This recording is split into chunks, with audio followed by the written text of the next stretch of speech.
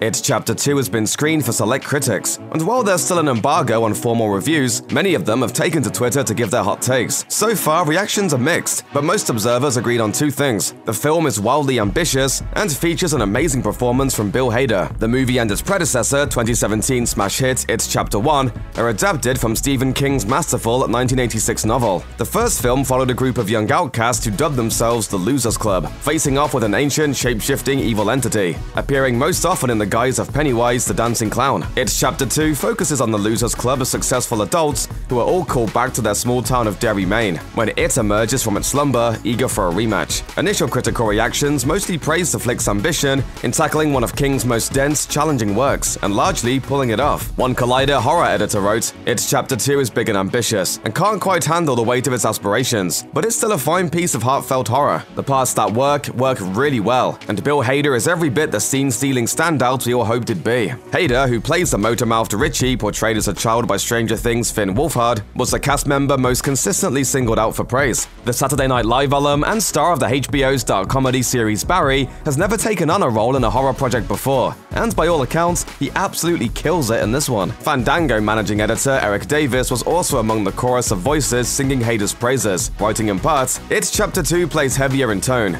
dealing with defeating the burden of childhood trauma, and I definitely teared up at the very end. Bill Hader steals it." Even those critics who weren't particularly impressed with the film were quick to lavish praise on Hader, with Cinema Blend's Sean O'Connell offering up pretty much the highest compliment that could be paid. He wrote, "So It Chapter 2 is very good but not great. I liked it but didn't love it. First movie is a tough act to follow. 2 is gruesome, strange but rarely scary. Nails important aspects from the book but feels overlong. Cast his aces though, and Bill Hader should be an Oscar convo." Of course, there were some critics who simply panned the film. Critic Scott Menzel wrote, "It Chapter 2 is the biggest disappointment of the year. A dull and bloated mess that spends too much time rehashing things from the first film. While there are a few good moments, the film ultimately lacks suspense and scares. The performances are also a mixed bag." A Prox senior entertainment writer Mike Ryan had a different gripe, and although it's apparent he's not the biggest fan of the novel, he should probably take that up with Stephen King. He wrote, "I am not an It expert, but I get the sense, even in the book, its powers, motivations aren't always well defined. The vagueness works with the kids, but I wish this one had some basic rules,